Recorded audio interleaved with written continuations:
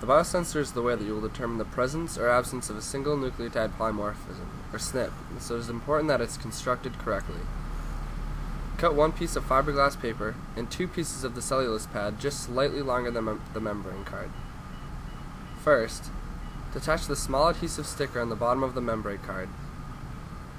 Line up the glass fiber so that it does not overlap the other plastic adhesive covering, but does overlap the membrane by about 2 millimeters.